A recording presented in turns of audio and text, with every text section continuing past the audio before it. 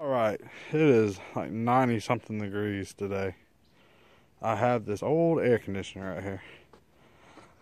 It's got a few dings in it, but I think the cool's fine. Down here in Louisiana, it's hot, humid. If you remember from the shed videos up there with the radiator, I did a little air conditioning with water. Well, that radiator is a little bit too small for what I'm about to do. So I'm going to take this and cool that with it, hopefully. My plans are to take the compressor out and basically just hook the water hose up to the coil and turn the fan on, just to see what it'll do. Be a good project for an old AC condenser. So let's see if we can cool the shop down with that. Alright, well, I got the compressor disconnected. Got the lines folded over. I'm going to save this compressor in case I ever need it. One thing to note about heat transfer on these, you want to pull the air in through the side and up through the top. Blowing in there and pushing out, it just ain't going to work. That's the same thing on that car radiator I had. When I tried to blow through it, it just didn't cool the air properly. But when I pulled it through it, that's when it actually did the heat exchange. I guess, let's see. We'll hook the water supply up to here. This is going to be the drain coming out. And we'll take this dryer off of there, that filter dryer. Put the lid back. Here's a quick tip. If you don't have a nut driver, chuck your 1101 up into the drill. You got about, well, like it says, 11 different bits you can choose from. Sure makes it handy.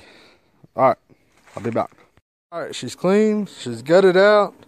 Circulating through some water. Just kind of see what kind of flow it's got. Probably don't even need that much flow. That radiator is like half a gallon a minute. And it's just right. You got cold water in, hot water out, cold air out. But if that ain't enough, if you really want to put some hurting on some hot air, you can run that through a coil and some ice or something and really cool that water down first. The key to this is the bigger the temperature difference between the hot air and the cold coil, the more heat it pulls out. So we're gonna find out. It's gotta be better than nothing. Alright, I'll be right back. I got it moved into the shop. Putting a flare on this pipe so when I hook the water hose back on it, it'll stay.